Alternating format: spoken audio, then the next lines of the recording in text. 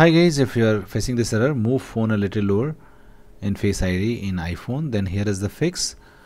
So the very first fix which worked for many users is gently smacking your camera lens, which is here. Do not smack or tap too harsh.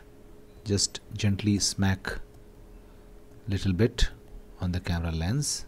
Okay, just tap on it on the camera and then try again and see whether it works or not.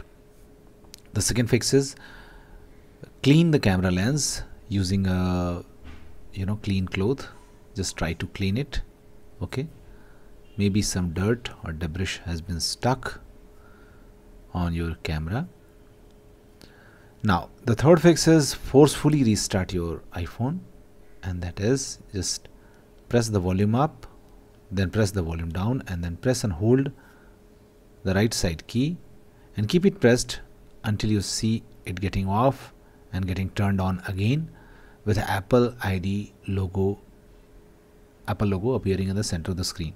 Once you see the Apple logo, just leave the side button. So this how you have forcefully restarted your iPhone. Now if you are using a cover, try to remove the cover. Maybe that's a faulty cover covering your camera lens. Try to remove that faulty cover and then try again.